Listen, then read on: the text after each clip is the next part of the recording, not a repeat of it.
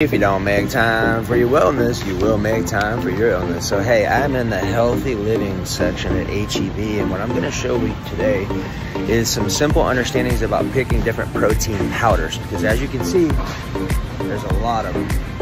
Okay, now they all have different purposes and functions, so I'm not here to bash any of them. What I am here to do is share some wisdom with you that I believe is useful in helping you to make intelligent decisions that's going to best serve you and your health. Okay, so first off, here's what you need to understand. I'm not sponsored by any of these brands. This is just me coming and sharing with you from 39 years of experience what I have found, what I like, and what I don't like. And what I don't like is I don't like whey proteins.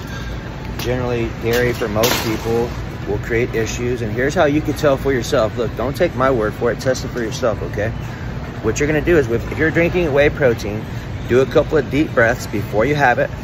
After you have it, 15, 20 minutes, 30 minutes, do a couple of deep breaths and see if you notice any congestion in your lymphatic system or your nasal ability to breathe.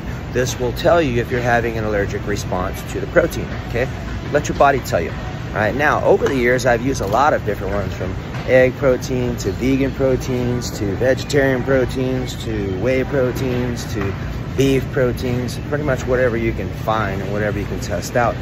Here's what my body likes best, okay? And I'm not sponsored by this brand. My body likes egg protein the best. This is the brand I use, J-Rob. I'm not sponsored by J. I'm buying it at HEB. It's like 36 or 38 bucks. It's like 45 on Amazon. Again, I like it because I feel good on it, but here's what you also need to understand, okay? Not all proteins are created equal. All right, that's a fact, okay? So I do suggest muscle testing. I also suggest that you keep this in mind. The protein that is the standard by which all proteins are compared to is the egg protein, because of our body's ability to assimilate the nutrients most effectively. So again, not my theory or opinion.